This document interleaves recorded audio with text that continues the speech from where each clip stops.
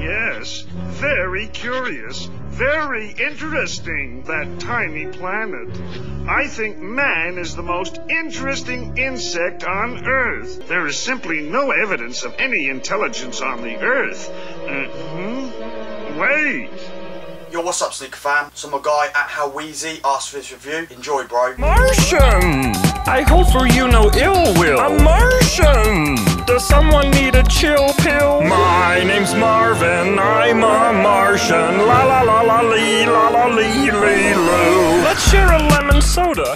So one of my viewers requested to see the review on these. I haven't actually done a review on these, so let's get straight into it. Starting off with the box. Black and gold Jordan 30th anniversary box. It's got your gold Jumpman on there, you know the score, gold Jumpman over there.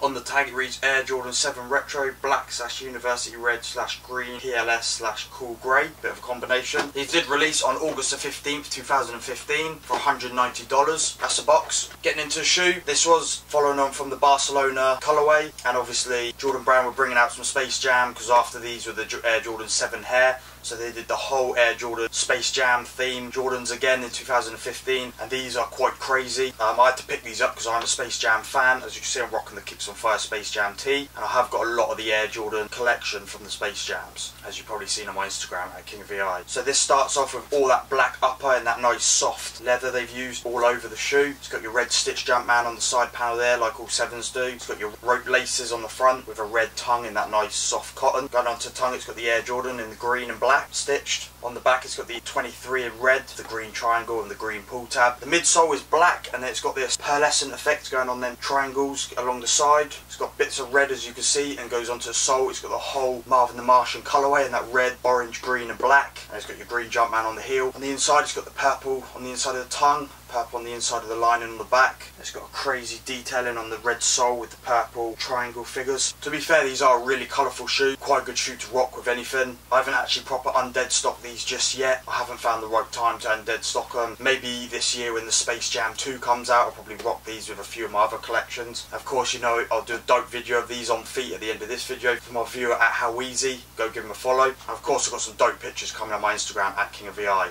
Stay tuned for that. So what do you think of these, Marvin? What beautiful markings.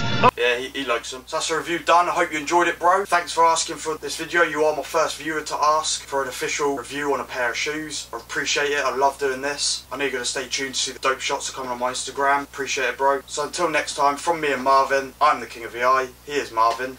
Peace. Every time you see me, you Earthlings turn and run.